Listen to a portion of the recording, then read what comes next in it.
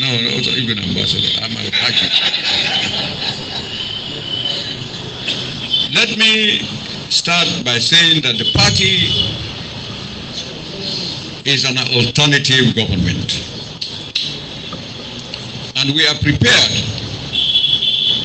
to be responsible in our reaction to national issues. And that brings me to the concern our people have about what will follow the 19th of June.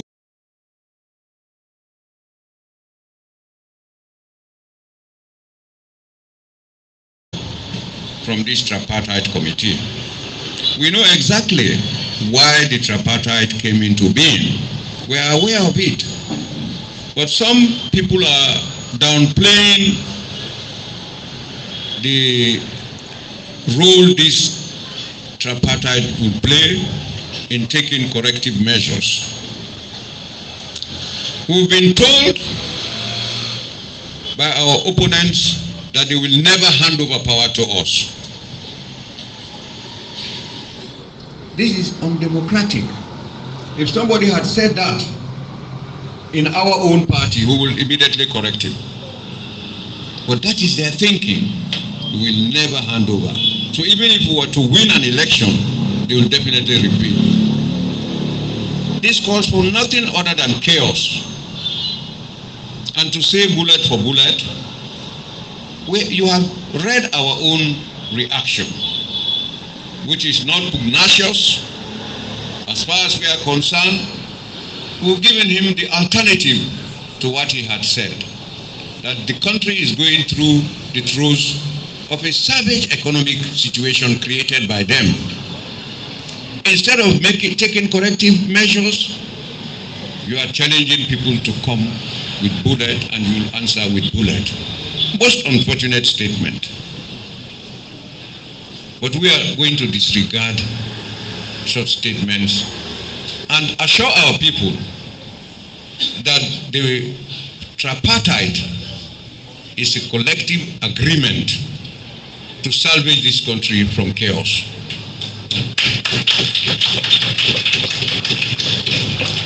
And we were part of it, the APC, and the SLPP-led government and our international partners. You cannot underrate a very important agreement intended to bring peace to this country. We won the 1967 election, APC, the first in Africa south of the Sahara. What happened? The military intervened and deprived us of power. 13 months later, we came to power by another military coup. We don't want that to happen here. The first commission of inquiry said the APC had won the election. This committee might say that APC has won. What if they say so? What will they do? Let us understand the position we are in. Our people are worried, scared that after the 19th there is going to be chaos. We can assure our people that there will be no chaos. Our people say, one hand bangles no dey cause noise. It takes two to tango. We're not going to follow them. They've never won the majority in any election in this country. That is why they brought in the PR system. In 2018, everybody knew what happened. We had 68 seats and they had 49 seats.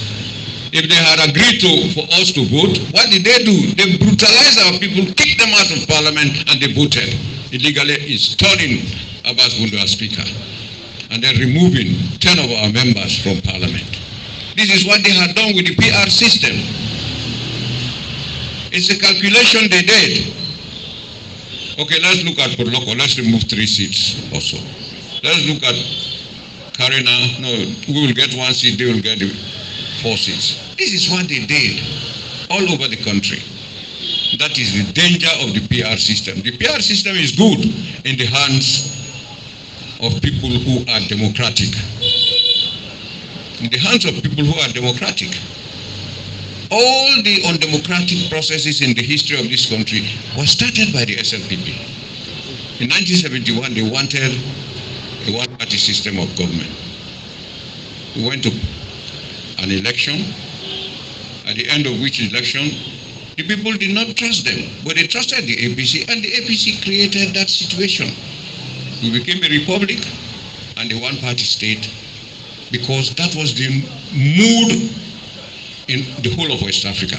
Either there was a military regime, which is a one-party regime, or one-party civilian dictatorships, or those who pretended to be democratic with a few inoperative parties in their countries.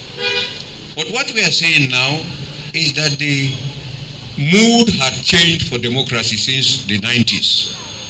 And we are going to ensure that we follow due process in whatever we are doing. Deputy Leader of our Parliament has just said it. Because they went through due process, we accept it.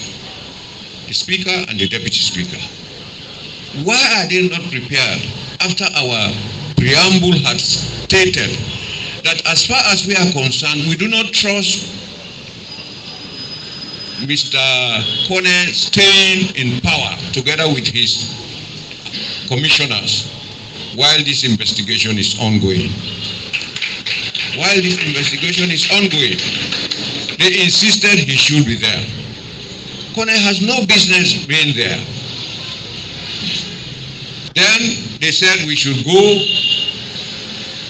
as far back as 2007, as far back as 2012, 2018. These three elections were concluded at the Supreme Court. So as far as we are concerned, they are done deals. But what do they want? As far as they are concerned, they've now called Mfali and others to testify before this committee. The EBMs, elections management bodies, EMBs, we have problems with almost all of them, starting with ECSL, PPRC, NCRA, Statistics Sierra Leone, the police and ONS, and the military. We have problems with all of them. But then, as far as they are concerned, these are the institutions. But we believe that these are the institutions that have been compromised. They have been bought over by the government. So whatever happens, they cannot stand the test of processing a democratic dispensation. The Tripartite will come out with their reports. People are concerned as to how these reports will be delivered. The process that is ongoing is going to be transparent. And interestingly, the man who conducted the 2018 election, Mfa, has said it. He said there is no secret in the election. The only thing that is secret is the ballot box. What these people are saying, there are classified documents they don't want to give the committee at all. What is classified? We want to know the number of people you have employed. You say it's classified. And the regional spread, you say it's classified. What is classified in that? Let me assure you that at the end of the day, the people of Sierra Leone will appreciate the deliberations that are ongoing now with the Tripartite. So let us don't get panicky at all. We have received a lot of questions relating to our desire to open up and get our people who had left our party to come back. The National Secretary General has made it very clear. So as far as we are concerned, the door is open for readmission. The door is open for readmission. It it is open for everybody who was affected by either expulsion or voluntary movement from the party. You are welcome to come back. Then we want to talk about hate speeches. It is one of the provisions in the 8-point resolution where we are expected, the APC and SLPP, to come up with a definitive statement condemning hate speeches all over the country. We have sent the document to them. It has yet to be approved by them, because we talked about indiscriminate detention and arrest of people. They say they don't want it in. But this is what is happening. You invite some important APC man to the CID, he spends 3 or 4 days, and then you release him. This is intimidation, so that nobody talks again about what they want to do.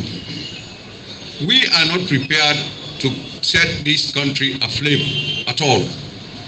The APC is prepared to follow due process. We didn't go to war when we were deprived of the leadership of this country in 2023 at all. What we did was we stayed out. And when we stayed out, it became very important for us to meet with the SLPP. Why do we need third parties to come and mediate if we really follow the instrument, the sacred instrument called the Constitution of Sierra Leone? But when you want to manipulate your way into power, you disregard these documents. And somebody asked a question, why don't you follow the example of Senegal? Well, somebody answered the question.